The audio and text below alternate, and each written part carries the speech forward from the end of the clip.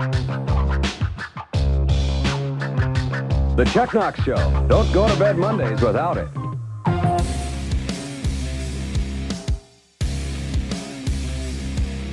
And we are live. Welcome back, Giants fans, to another edition, the next episode of the Chuck Knoxx Show on this April 1st, April Fool's Day edition. We have a lot to cover. And before we do it, of course, the Chuck Knoxx Show is brought to you by BETUS.com. Click the link. You help out the channel. You know how it works. And, folks, let's just get right into it because it's been a long... It feels like free agency's been going on for a month. And it's really been about 2 weeks or so here. But really, I mean, the first few days, it's done after that. Once the big moves are kind of in the first 48 hours or the first 72 hours, everything just kind of trickles down after that. And, you know, really the Giants have money left to spend, but for the most part, you're going to get, you know, bottom tier kind of players right now as they wrap up free agency. And, you know, look, if I had to give the Giants a grade right now, and if I had to be a B+, it's only because the offensive line, you lost more in the offensive line than you gained. And of course, that was a need. I'd say a B+, A-, somewhere there for the Giants. Absolutely been, I'd say, top 5 that Joe Schoen and company have done here. Very impressive free agency. And really, this one is, I'd say, more important because last year you had to deal with remnants of Dave Gettleman, you know, the roster, the previous incarnations of the Giants roster.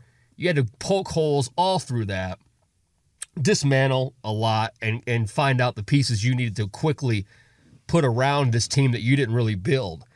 And now, you know, after 1 year under your belt, you have this surprising playoff run. You have this, you know, nobody believed in you. You got to the second round of the damn playoffs with a roster that you didn't even want. So this was a very important free agency for Schoen, and really to see the roster and the type of team that these guys, Dabes and everybody wants to, you know, build. And we're really starting to sink our teeth into it. And it's been an incredible offseason. If you look around the league right now, I mean, the Giants retained both coordinators, Kafka and Wake Martindale, which was huge because you look at in this division alone, everybody swapped out coordinators. The Eagles lost both of them. The Cowboys fired their offensive coordinator. The Redskins the Commanders went through their own changes that they made and their coaching staff. So the Giants are the only one with the continuity to come back to say this is the same team, the same group of guys, and we're going to build off of what we just started in year one.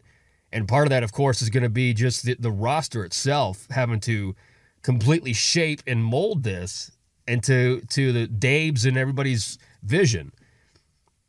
And I have to say right off the bat, you know, the Giants' first big move was signing Indianapolis Colts linebacker Bobby Okereke. You get a guy like this guy, a tackling machine, a run-stopping machine, to be there in the middle, in the inside. And the biggest problem the Giants had last year is you couldn't adequately use your pass rushers, which we have a lot of them. But when you're getting just demolished in the run game over and over and over again, the Giants had a lot of second and 2, you know, second and 3 on defense because they just got gashed. And you hope that Okereke can step in and immediately fill that role, because if you can have a nice run stopper right there, boy, it's going to free up these pass rushers. And I consider this probably on par, as equally as big as the next move we're going to bring up here. But Bobby Okereke coming in here on a 4-year, $40 million deal, or roughly around $22 million guaranteed. And so this was a big, you know, splash for Schoen and company, because this was also a position in need and a guy that they haven't, a type of caliber of player that you haven't had in years here. So we start off with him. I think that's very important for the Giants to set the tone of free agency and really the 2023 season. And, of course, next, the obviously maybe the biggest move of the offseason for the Giants, certainly the biggest headline, was the Giants traded They traded basically the Kadarius Toney picks and a shocking move to the Las Vegas Raiders for tight end Darren Waller, who really acts like a number one receiver. So you got a guy, you're bringing in a guy that for when he's healthy is a top 5 tight end and a top 10 weapon in the National Football League. Really a stunning move from the Giants. And also, what you gave away, practically nothing, to bring in a guy of his caliber. Now, the knock on Waller is that he's been hurt the last 2 years. He had about a 3-year window where he was pretty damn dominant. And of course, building on that relationship with Derek Carr. So you have a guy that now can be the blanket, if healthy, can be the go-to target for Daniel Jones. You put a guy like this at tight end, of course, with Bellinger, and this offense, man, you're talking about an entire different dynamic for an offense that had to struggle last year with the pieces around them to suddenly have a guy that can set the whole tone right there at tight end and run an entire different scheme. The offense will look very different this year. Cannot understate how big of a move the Darren Waller trade is. And you look at the headlines and the reaction around the league. This shook up some people. Because this is a guy that, if you're paying attention, especially for fantasy players, huge move. Absolutely huge move for the Giants. And the Giants, really, we were not done there. That was the 2 big splashes. But the next thing, you go back to the defensive side of the ball here, and your Giants bring in Raheem Nunez-Roches. Another guy, a run stopper, big body, right up the middle. You're trying to plug that hole. So obviously the Giants go into the offseason looking at these glaring holes that they had. They had 2 things that they really wanted to focus on 2 sides of the ball. One was, of course, the glaring hole of the inability to stop the run on the defensive side of the ball. So right there, you start sealing up, you're bringing in some guys to seal that up. And then, of course, and we'll get to this in the next minute here, is speed. They wanted guys that had speed and the receiver position and that could get separation. And we'll get to that, but they did that. But anyway, they bring in Nacho here. Another good signing. I think this guy's great. I think his personality, his character is perfect for this locker room. It's perfect for a Wink Martindale defense. And you really having another body down there that's going to do nothing but free up these pass rushers. So another good move, another good signing. And we're going to go over the free agent signings and not the re-signings here first. So those are your 3 guys here. Of course, Waller was a trade.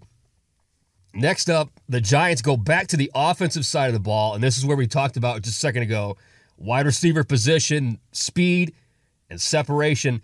That is what Paris Campbell of the Indianapolis Colts comes in on a 1-year, $4.7 million deal. And really, this was a no-brainer for the Giants, a guy that you can just, test out, see what happens year 1 in this offense. But a guy that is a reliable target. I would say very similar to Darius Slayton as far as numbers go, but Campbell's got a speed burst in him that could be very, very productive for this offense. I like the fact that he's a upgrade over a guy like Richie James. So I like this one a lot. We were not done there in the wide receiver position yet. Then the Giants bring in on a 1-year deal, on a really a vet minimum deal, Jamison Crowder recently of the Buffalo Bills. And, of course, Jeff Smith, who's been all over, but another 1-year deal, wide receiver from the Jets. Now, all these guys, clearly the vision was we sucked at speed. I think the Giants were like bottom 3 or near the bottom 5 of separation and speed skill sets in the NFL. Might even be the worst in the NFC, if not the worst, period. So, clearly the Giants all over this on the offensive side of the ball. And those additions right there, the wide receivers we just named off, Campbell, Crowder, and Smith, that was it as far as bringing in new guys at the wide receiver position. The Giants do bring in a few more here to address the defensive side of the ball. 2 cornerbacks. Giants signed Bobby McCain of the Washington Commanders, 1-year, $1.3 million deal. Just an average body. Same thing as bringing in Amani Oruwariye. I don't even know if I pronounced that right. From the Lions, similar deal there, $1.2 million. Now these guys, just you're going for depth. You're looking at depth here in Wink's defense right here. But cheap signings. We need bodies in the cornerback position, in the secondary. I would say still needs to be addressed. Probably going to be addressed in the draft. But I like that signing. I like the McCain one more than the Amani signing. You talk to Lions fans, they were pretty happy to get rid of him. But we'll see. Maybe a change of paint in this offense or in this defense can change things for Amani. And I think the last free agent signing the Giants had, and I think those were the last two signings the Giants had as far as free agent signings. Then it was about taking care of our own or not taking care of our own to a couple players. And first of all, we'll go through the guys that we re-signed. Most notably, of course, Darius Slayton, who had a better deal on the table for the Atlanta Falcons, but he's very close to Daniel Jones. This guy loves to be a Giant. I love this guy. I don't like the drops, but I think he's just a great Giant. He embodies everything you'd like to see about a Giant. But Slayton comes back here on a 2-year deal, $12 million. And he's a guy, again, he's one of the most reliable targets for Jones. Jones and him have probably hands down the best connection of any wide receiver that he's had until this point. So I applaud the Slayton signing. I liked Slayton coming back. Because if you would have lost Slayton, you're looking at a wide receiver other than Hodgins, which we'll get to that now. He's also re-signed, 1-year deal. Hodgins is back, probably my favorite wide receiver of last year. So you bring in Slayton and Hodgins are back. And so you start adding more depth and more bodies. The wide receiver position looks a lot different. I don't even think we're done there yet. We know probably spending-wise in free agency, we're probably done. And we'll nail out the draft as we get closer to it and knock out all the scenarios there. But I am somebody personally that would be stunned if the Giants don't go wide receiver first round of the draft. Because on paper here, you have a 2, you have maybe a 2, a 3, a couple 3s. And you still, if Waller pans out, that's going to be your top target. But a number 1 wide receiver still not present on this roster. Does that mean you have to have one, though? No, it doesn't. I mean, you look at the Chiefs this year, their offense was ran through Kelsey. And a similar style, you look at the paperwork right now here on paper, the Giants have a similar type of offense right now, potentially being suited and going right through Darren Waller in the tight end position. We also brought back, and a guy that I've really been impressed with, our backup running back, Matt Breida. 1-year deal as well, $1.4 million deal. It's a smart signing. I like the change up in pace when Breida came in, filling in for Barkley, and just a 1-2 punch. Very reliable back. He runs hard, hangs onto the ball. I really like that signing. Almost all of the mid-level Giants that I thought were key or possible names that you'd want to retain, pretty much all have been retained. And I believe that the only other name that we retained on the defensive side of the ball, as of right now, is Hadi. Jihad Ward comes back, 1-year deal, $1.5 million, slight increase from what we had last year, and I think he deserves it. Here's another guy. These guys love playing with Hadi. He brings that veteran energy that you definitely need, that a team like this definitely needs.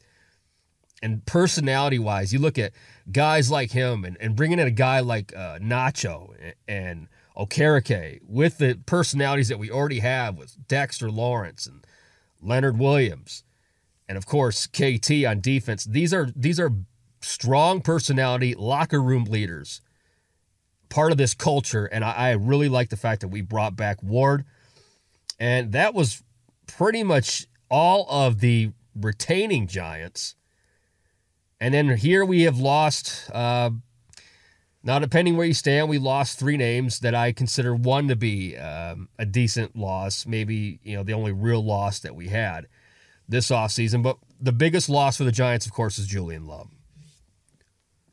Julian Love, it's almost like a warning to Giants free agents going forward. Saquon, when we franchise tagged Saquon, the message was pretty much clear. The offer was on the table 3 times. You thought you could get it somewhere else. You couldn't, so you forced Shane's hand to use the franchise tag. And with Julian Love, we've learned it was very similar. Giants had an offer to him back in the fall. Turns out it would have been more than what he got here in Seattle. He did, by the way, sign a 2-year deal with the Seattle Seahawks, 2 years, $12 million. And then at the end of the season, right before the start of free agency, they tried one more time to negotiate with Julian Love. They thought they could get more elsewhere, and like many other positions, we have seen that there's just a cap here, and Julian Love found out the hard way. But the tone, probably for the entire Joe Schoen era of general manager of the Giants, was set with this signing. Look, the offer was on the table. We put it here. Julian Love comes back after turning down 2 offers for the Giants. Comes back with the offer from Seattle. Says, hey, here it is. And, they offered less. Will you guys match it? And the Giants chose not to match it. And look, Julian Love on the field, I just recently put out my top 15 plays on the defensive side of the ball from last season. And Julian Love is all over this video. And a lot of this, he's a very smart football player, very smart, high football IQ. And he was in the right place at the right time in Wink's defense. There's also a lot of glaring holes in Julian Love's game. This was by far last season his best season. Contract year for the Giants. He becomes a captain, and I think he really excelled in Wink's defense. And I would have liked to have seen him progress going forward as a captain in this defense. But really, what this move says to me is that we prioritize, as we should, Xavier McKinney next year, coming off the books, more than you. And quite frankly, we believe that we can make guys like Dane Belton, who are sitting there ready to go, just kind of plug him into this role and do exactly what you did. Whether that's going to happen, that remains to be seen. But I think the Giants and the coaching staff feel confident that Julian Love was just, whether you like it or not, isn't that important of a piece. I wish him nothing but the best, because it sucks, right? It's a business. It sucks. This guy personally, his personality and everything, his character, this guy's a Giant. He wanted to be a Giant, but he blinked, and, the Giants didn't. So there goes Julian Love off to Seattle. And the other 2 big losses, and I say big only because it left the position wide open. You lose Nick Gates. Nick Gates goes and signs a 3-year, $16.5 million deal with the Washington Commanders, and also losing John Feliciano, a 1-year deal, $2.25 million with the San Francisco 49ers. So Giants, in a sense, lost both centers and 2 locker room guys, 2 leaders. I like both these guys. I like them as people, as men. I'd love to play for these guys. Everybody knows Nick Gates' story. Phenomenal. One of the greatest comebacks, probably the greatest comeback we're ever going to see here in New York for the Giants in our lifetime. This guy was, they didn't know if he would walk again. They feared for his life, his way of life. And he made it on the field again in a year. So that story is incredible. But going forward, Nick Gates and John Feliciano, center was probably still going to be a position that the Giants would ultimately draft their future somewhere early in this draft. And that's where I still feel. I still feel that the Giants, within the first 3 rounds, they're going to get a center. And right now, everybody's kind of panicking, like, oh, what are we going to do? What are we going to do? They like Lemieux a lot, coming back off an injury. So Bredesen or Lemieux, so you have to believe, that position and still the offensive line likely to be addressed in the draft. But, we'll see what happens come camp, come June. There'll be some veteran cuts after June. I'm assuming that Joe Schoen is keeping some, pocketbooks in his hip because he's in his checkbook here. Because I don't necessarily think he's done filling out this roster. But I like every bit of these moves. There's nothing I can sit here and bitch about. There's nothing that I don't think was a necessity to do. A necessity to be made here for this team going forward. Like I said, like Julian Love a lot. I like all three of the guys that we lost. I like them more as people than I do as players. So to me, that says that was the right move. I agree with it. Clearly, of all the teams, and I'm biased as shit. Everybody knows that.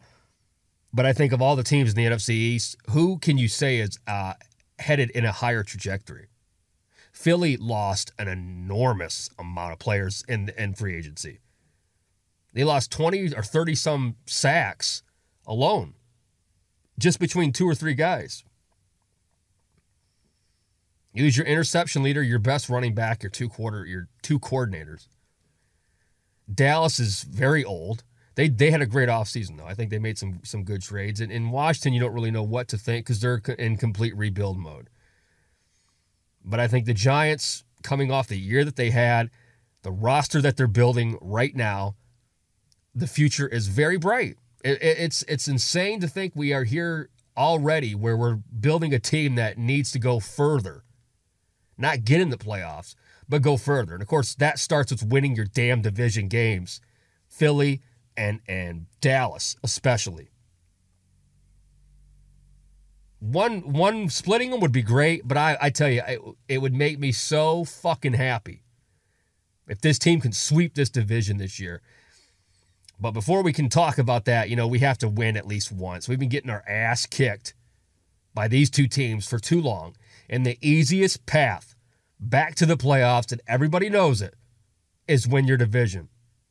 You handle your stuff in-house in your own division, and the rest will fall into place. It always does. One of the biggest questions that I continue to get about free agency, I probably get asked this every 2 days, and of course, is Odell Beckham, OBJ. And I don't think there's many content creators out there that and who's open about wanting OBJ on the Giants more than myself. But I think it could be time to put that away. I think the Jets have the most to spend on him. Seems like he wants to be in New York. He's the idea of catching passes from a 39-year-old ayahuasca addict has really intrigued OBJ. Obviously, because the Giants, who once again this week, between Mara's comments and Dable's comments, are interested and in communication with OBJ, but they just don't have, they're not pursuing him the way these other teams are. And with OBJ, that sometimes means a lot. And I think the Jets have really kind of honed in here and tried to create this as the best landing spot for Odell. And if it is, good for him. I think this team has plenty enough right now to compete. Getting a guy like OBJ would be a luxury. You know what I mean? Like, we're at this point, we don't know what we're going to do in the draft. I still think we're going to go wide receiver in the draft. We may even move up, which may surprise some people in the draft to get a wide receiver. So if it happens, it's great. I don't believe it's going to happen. I don't allow my mind to think that's going to happen anymore. It was a great story. It would have been a great finish to his career, and even Saquon and Sterling Shepard, these guys are all best friends. It would have been a nice bow on that. But it wasn't meant to be, and we don't need him. I don't think that we need to give up a ton of shit either for somebody like Hopkins. A lot of people wanted that or Judy. It would have been nice, but not for the price that they're offering. We need these picks now because we landed in an amazing spot where we're competing. We're on the verge of going deeper in the playoffs, but also rebuilding at the same time. And we're fortunate enough to have, a roster that doesn't need as much as maybe somebody that's rebuilding like Washington, say. So I think that OBJ thing is done. Unless something really crazy happens over the next month or so, I imagine that we're the first team meeting here, I think in 2 weeks here in April. if there's not movement, if you're not hearing something from the Giants on that end, because I think they would like to have him in there. I think they'd like the bulk of that roster in here by mid-April. So if there's going to be a big splash, or if their intentions are there, you're going to know about it. But I'll just be surprised, put it that way. The other big news, I guess, that you could say big news that's come out here in the last week is that the Giants, MetLife, has officially changed the worst turf in all of sports. An act of miracle, a miracle from heaven. As the Giants finally made the switch, they have a new turf. It's going to be from the company called Field Turf. And this is Field Turf Core, which is used by, I think, 3 other teams in the National Football League right now. The Falcons, the Lions just switched. I know the Patriots have had it, and I believe the Panthers have a version of Field Turf. And, you know, I put out the statistic. There's 2 of these teams are in the bottom of injuries since they've switched. The Patriots around the middle ground, around 15 or 16. And not saying that has, you know, every injury is an indication of the turf. But you also look at the statistics, and they don't lie. Stats don't lie. The Giants have had the most injuries in the NFL since 2009. Now, the Jets have had an enormous amount as well. They play on the same piece of shit turf. But nobody has had more wins basically taken from them than the Giants have, which you could attribute to injuries. As we don't want to make excuses, but they are, you know, it is what it is. So this is very exciting because it's a step in the right direction. And what it also shows is this new leadership. And I'll throw the Jets in on this too, because there seems to be a new, I don't know, it's like synergies running through MetLife here. Both franchises seem to be just kind of going in directions that they normally would not go. I don't know if that's because both ownerships are you know, getting older, and maybe their window to see another run is closing, and they're willing to take the, you know, their hands off of the reins here and change and not be as stubborn. I don't know. But you look at the way the Giants, and I'll only talk about, you know, our side of the locker room, but you look at the way that this entire organization has been shifting in the last year. You know, bringing in guys like Dable, Joe Shane, and Wink Martindale, and some of these players, you know, the culture is completely different. There's a different energy all over MetLife. So this can only be positive, but again, the proof's in the pudding. And I'm excited to see what happens. I'm not one of these people that just constantly thinks it's the turf. I think a lot of it is also, and I don't want to throw Barnes and the training staff under the bus, but I mean, how can you lead in these categories every single year and it not be a complete overhaul and do nothing about it? But that's what happened until basically in the last year. So thank God somebody has finally done something about it. And maybe we can go in the right direction now. Maybe we don't get guys blowing out ACLs at the blink of an eye. A lot of changes. From the turf to the sidelines, we've been creating a lot of changes, and change is good because we're changing in the right direction. And before you know it, you know, it's going to be draft, it's going to be training camp, and then we're going to be right back into it. And look, it's going to happen fast. But before we get out of here, I asked Giants fans, various social media platforms, if they had any questions. So here's a Q&A. Let's do a Q&A here. There's a few questions that I'll get to. I couldn't get to everybody's because some of these came in after I'm recording this podcast. So let's get to a couple of them. These are the ones from Facebook. By the way, facebook.com/Mr. Chuck Knoxx. That's where you're going to find me every single day. And, of course, Twitter at Chuck Knoxx, where these questions were submitted. So let's go. First question here is from Les. Les said, why are we not doing anything to address the O-line, which is projected to be dead last in pass protection? And he goes on to say, I'll be listening to the podcast. This is the best Giants page out there. Thank you very much, Les. I really appreciate that. That's awesome to hear. As far as the question goes, you know, I think I covered this earlier, but I do think the Giants, that's why I dropped them to maybe a B+, because the offensive line really wasn't addressed at all in free agency. You lost before more than you gained. So that can't be ignored. Look, I don't know why the Giants did not seem to address and be as aggressive with the offensive line as maybe we thought that they would be. These guys are very thorough in their offseason evaluations. So the fact that they didn't feel this was as pressing as maybe some of us did, our fans, it's telling to me. It's not concerning because I just feel like they know what they're doing. But I'll go back to what I said earlier. I think the Giants look at their draft, and if you look at, they have 2 tackles who could potentially be cornerstones, and Thomas, and if Neal pans out, which I still believe he will.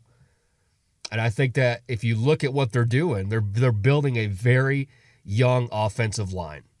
And I think that's mainly because they want this unit, this core unit, to play together as a unit, for years to come. And if you look at any time that in the Giants, just our success in the last 2 Super Bowl runs that we had, I think when the Giants have a cohesive line that's been together for multiple years, and I think that goes across the board, that's when you really get the best play, right? So I would assume that's the strategy. There's really not much out there offensively that they could have gone free agent-wise and blown a lot of money on anyway.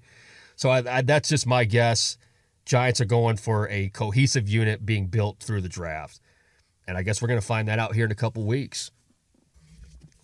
Next question was from Nick. How effective do you think Sterling Shepard will be this season? I didn't cover that in this podcast, but Sterling Shepard, of course, also has been re-signed to a 1-year deal. One of my favorite Giants. I talk about this guy all the time. I love this move. I love bringing Sterling back. I think he'll be a Giant for life in any capacity. But my gut tells me this is probably a situation where they want to see if he can play one more time. He probably wants to see if he can do it. I don't think Sterling Shepard's going to be ready for week 1. So what do I expect from him? I expect him on the field, and I expect him to contribute. But who knows? This is a lot of injuries in the last few years. I think the guy's an incredible athlete. I think he plays so hard with a ton of heart when he's out there. And I think that the Giants will find a way to ease him in this season. And I think with the guys that they've kind of added around him, you can kind of give him a couple games to kind of get up there and get to speed. So I expect Sterling Shepard, if he's on the field, he's going to be Sterling Shepard. But this could be the end of the road as far as him as a down playing, wide receiver. So we'll see. I have high hopes for him and a long career, hopefully, in some capacity for the Giants. And I got this question multiple times, so I'll just answer this one. Dustin asked, what do you think we should do in the first and second round of the draft? So I've said this, I guess, a couple times in this podcast. I do think the Giants go wide receiver. At where they're at in the first round, you got Addison from USC and Zay Flowers from Boston College, likely going to be there at 25, likely going to be there where they're at. But I think they could potentially move up. If you look at some of these teams that are in front of them, they likely need a wide receiver as well. Wouldn't shock me to see the Giants move up a couple spaces and spots and get a wide receiver. Unless those guys are there, or unless those guys are off the board at the bottom of the first round, I just can't see them going anywhere else but wide receiver. But I think if they're off the board, I think the Giants go cornerback in the first round, or vice versa in the second round, either a cornerback or they're going to get their offensive line help, I think, in the second round. I think the Giants in the first 3 rounds hit a position, that we need. I'd say wide receiver, offensive line, cornerback. And that's where I think we're going. I think those first 3 picks are going to set the tone. Would not be shocked if the Giants try and move up here in the first round. But we'll get through all of the draft talk later this next podcast. Probably be the draft preview as we get closer and closer. I'm not a mock guy. I don't do my mocks. I just tell you who I think is going to be there. So, but if you got mocks, send them to me. I like to read everybody's mocks and go over them and see if they're similar to what I think is going to happen. We got a lot to go. This is April, but we're getting closer and closer to the draft. And hey, where you're going to hear, and I've made I've made a commitment. You're going to hear from me every single day. Podcast back next week. Every day, I'm everywhere you can find me. Facebook.com/Mr. Chuck Knoxx. Twitter @Chuck Knoxx. TikTok @Chuck Knoxx. Instagram @Chuck Knoxx. And of course, YouTube, where I'm already rolling out videos, Mr. Chuck Knoxx. Thank you guys so much, seriously, for listening to this podcast. I'm going to try and roll these out more frequently here in the off season so that we're here multiple times a week come the season start. And I just want to say thank you so much for constantly staying with me, allowing me to be part of your Giants life, your routines. I can't tell you guys how humbled that makes me. I do this for the fans. That's strictly what I do this for. I'm just a massive fan, and I have the privilege and the honor of being somewhat of a voice for this fan base. So just want to say thank you to everybody for a tremendous season, and I look forward to so much going forward in the off season. This is just April. We're just kicking off this shit in April. So much to go. Draft, free agency still going on, training camp, who knows what else. There's links, you know where to find me. You'll see me, you'll hear me again very shortly, and until then, Giants fans, I'll see you real soon. For now, I am